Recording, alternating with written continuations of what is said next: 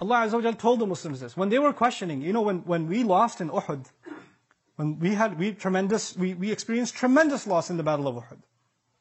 And Allah Azza wa Jal noticed that Muslims are even starting to ask, why did this happen to us?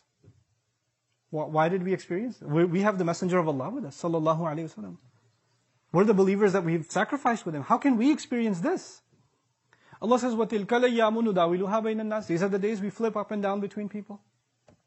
وَلِيَعْلَمَ اللَّهُ الَّذِينَ آمَنُوا. So Allah could know who truly believes. It's easy to believe when you're winning, isn't it?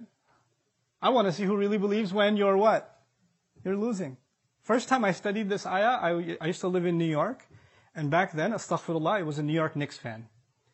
And if you know anything about the New York Knicks, Spike Lee is at every game. Or I don't know if he still is, but he was at every game. He's got those shahada fingers and he's waving.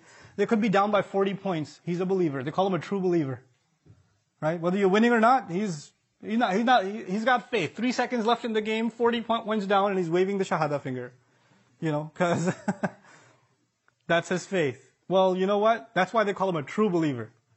The idea being, when we are going through difficult times, that's actually when Allah wants to see whether we believe or not.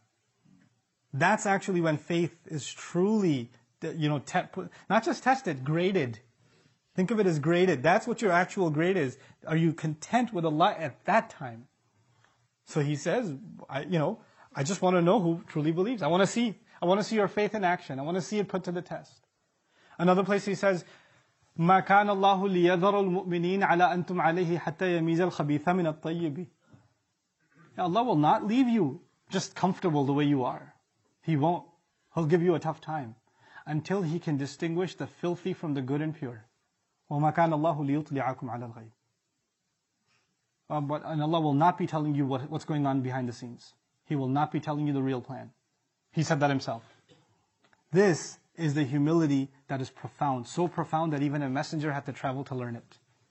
And this is a journey you and I have to take in life, to really, truly let go sometimes of our complaints and of our questionings of Allah's plan. Just let yourself float, let yourself be, and you'll find yourself in peace, and Allah Azza wa Jal will give you contentment in life that otherwise would never have come your way. May Allah Azza wa Jal make us happy with His decree.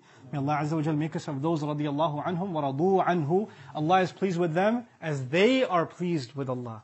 As they are pleased with Allah. So may Allah Azza wa Jal make us pleased with Him pleased with us. May Allah Azza wa Jal make our difficulties easy for us. And may Allah not make any of our trials a reason for us to lose our faith in Him.